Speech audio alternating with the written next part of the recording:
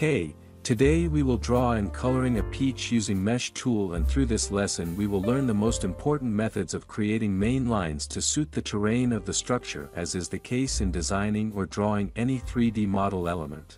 At the beginning of creating the structure, we start with a simple square and convert it to a mesh tool gradient by assigning 2 to each to obtain 4 equal cells.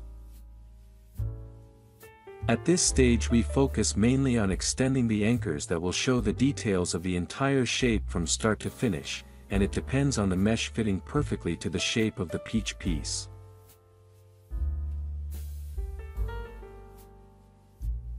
An important note: when building the mesh, you must imagine the beginning and end of the path, such as using the linear or radial gradient tool, depending on the area we are working on. These practical examples will help you understand and control the wonderful techniques of Adobe Illustrator based on correct scientific foundations, and they will be an introduction to 3D programs.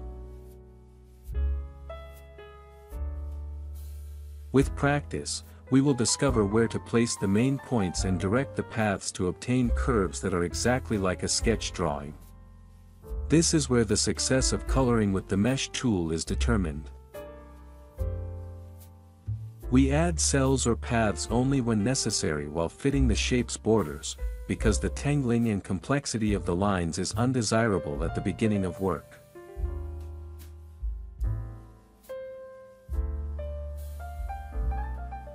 When we add this particular path, we notice that it fits perfectly with the peach peel, and now we will expand it from the other side to become similar to the sketch. This is what I was saying a little while ago. When building the mesh correctly, we have color cells in exactly the right place.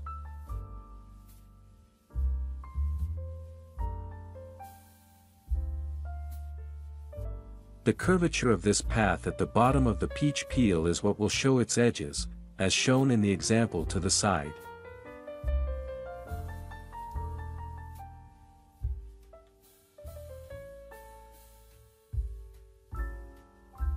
When you pay attention to the grid at the beginning of the work, this will be reflected in the coloring later. So you must constantly practice this stage because it is the basis for every successful work through this technique. Some people think that coloring is just choosing random colors. Of course not. Coloring is a cumulative building process that begins with the basics until the end of the painting. Therefore, in this lesson we will observe a sequence of coloring stages in order to obtain the final result.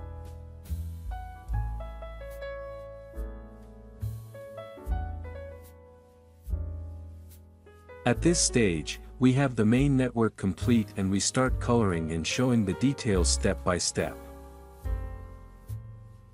Now we have 2 virtual light sources that you should always have in your mind while coloring.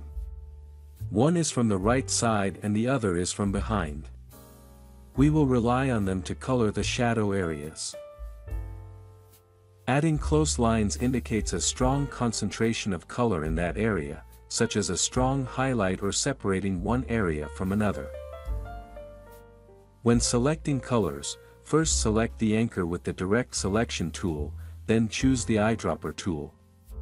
You can use shortcuts to do this. We usually start with a medium color, and when focusing on the details, we choose dark or bright shades depending on the area.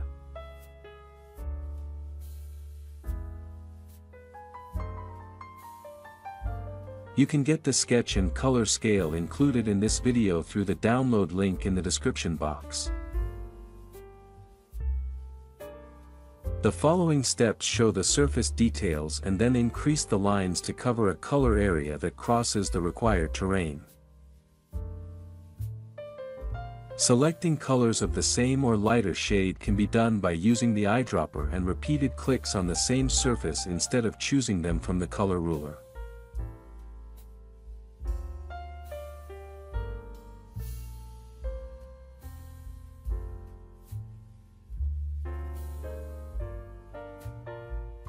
Now we create the raised relief by adding the appropriate color and moving the point up or down.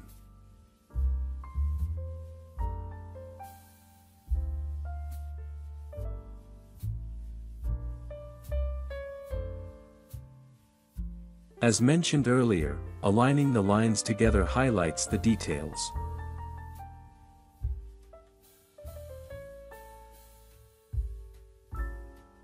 The handles play a major role in spreading the color gradient from the beginning to the end of the corresponding point.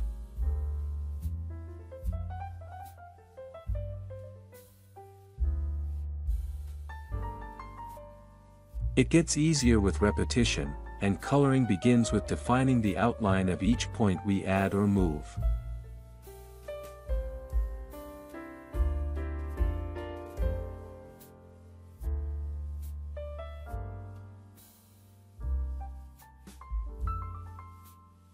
The shortcut keys for the mesh tool and the eyedropper are often used to accomplish tasks.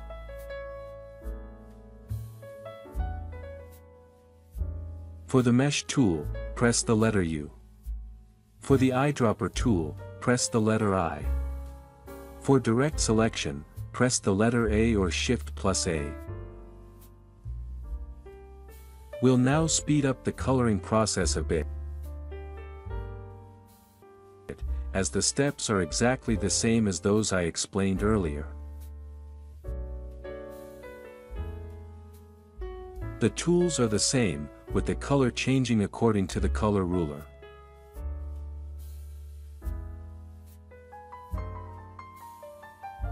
Coloring also requires a little mental imagination.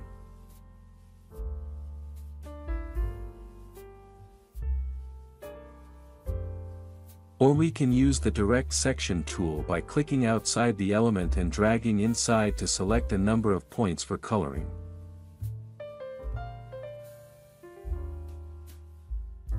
Also, to create a rough surface, we always use moving the points horizontally or vertically, depending on the desired effect.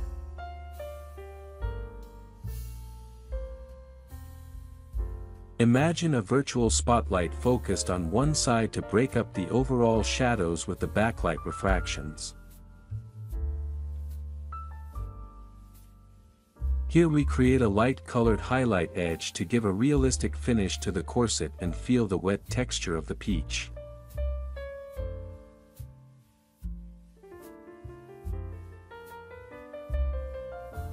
While coloring, we can select one or more points or use a range of points using the lasso tool, especially for large areas. Use the wrinkle tool with a single click to create subdots that are not paintable but play a big role in revealing rough surfaces, or a textured effect to give the color a blend between soft painting and brush strokes.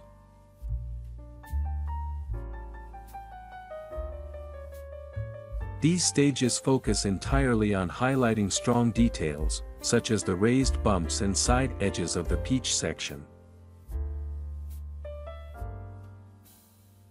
More color contrast and point movement make the element more 3D.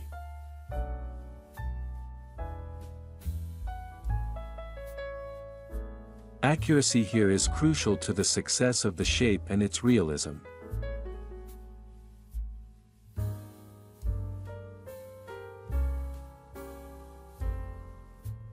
We can select one or more points or use a range of points using the lasso tool, especially for large areas.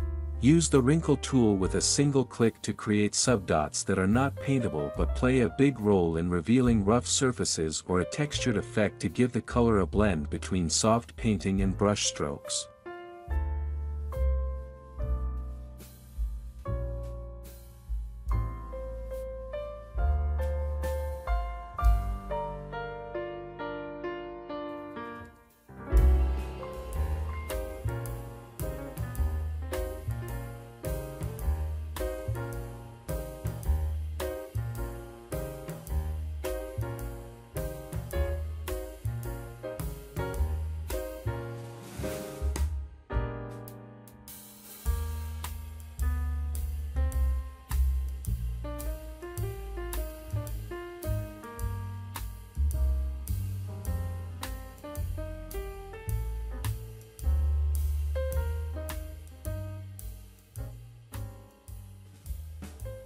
These stages focus entirely on highlighting strong details, such as the raised bumps and side edges of the peach section.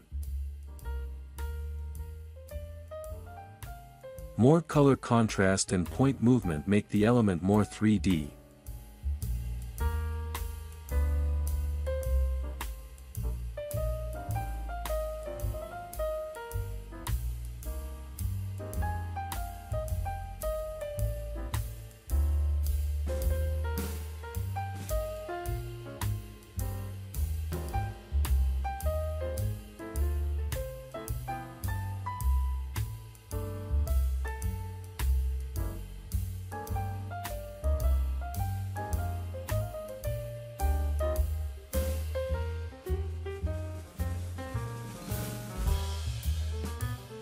Use the wrinkle tool with different sizes to create small, spaced subdots that create rough surfaces or a fine texture effect, especially when you click this tool multiple times.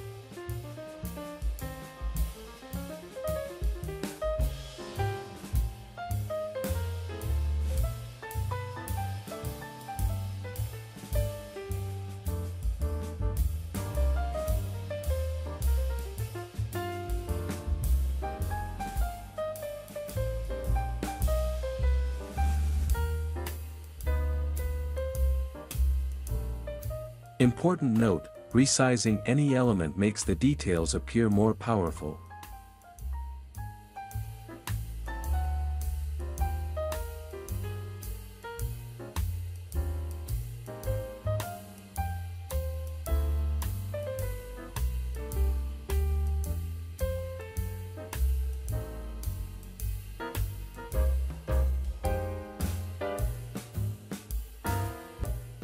Shadows play a major role in the final results of the details, so we must focus on them after drawing the basic lines.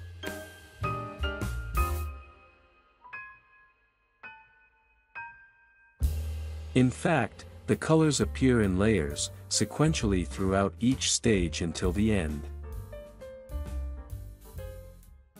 Resizing any element makes the details appear more powerful.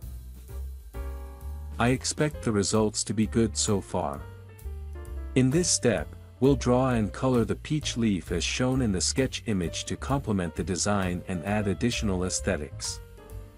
I used an easy method to draw a peach leaf, with impressive and quick results. Step 1. Create a circle and delete half of it by deleting one of the side nodes. Step 2. Extend the circle's top upwards to form a leaf shape.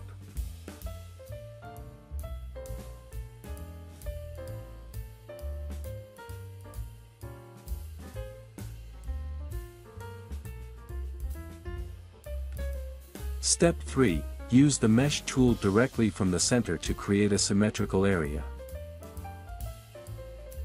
Step 4. Use a light green color to represent subtle lighting and move the nodes to the edges to increase focus.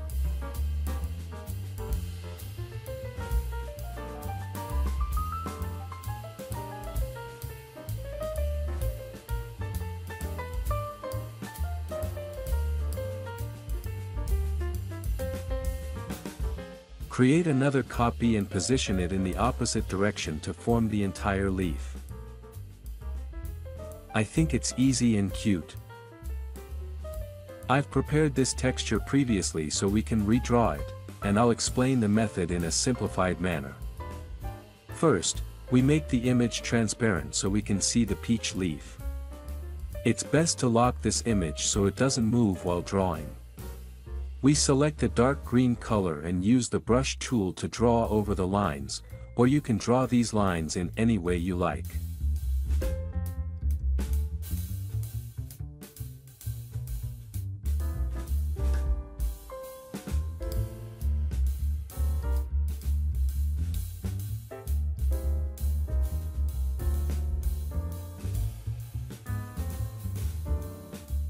The method is very simple. Now delete the source image and we've obtained the peach leaf texture.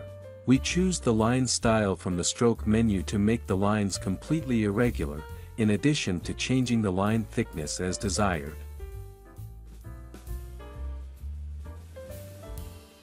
Group all of them, select the dark blending mode with 70% transparency,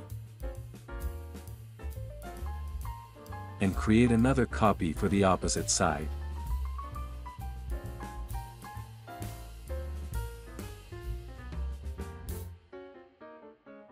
We can add a color effect below the leaf to give us a sense of the beginning of its main branch.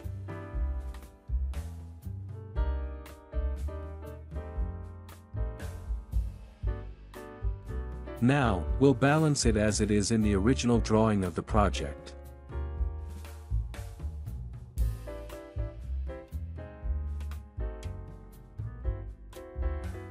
We'll create another copy and scale it down a bit.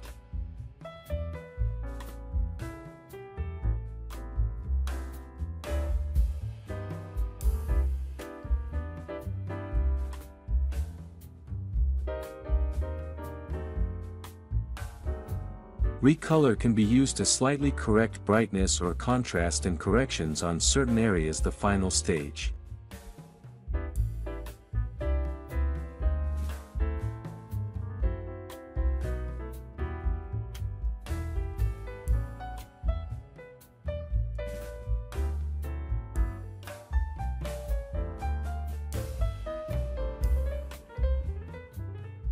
To compare with the previous example, we zoomed out for a preview. All the details are correct, and in our current example, the results were better and were carefully adjusted, such as color saturation and contrast, with a greater focus on details. We always make some final touches after completing a design to make it even better.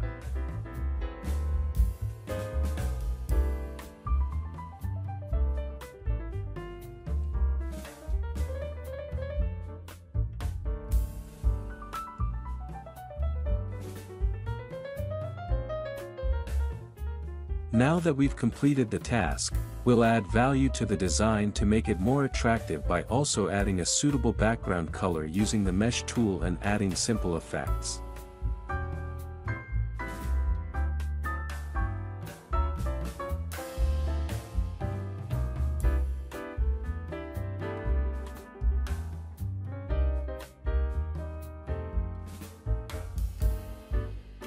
Create a shadow suitable for the shape using the mesh tool.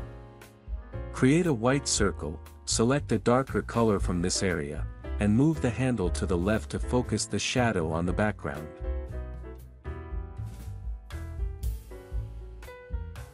Choose the multiplay blending mode to fade the white color and show only the shadow's strength.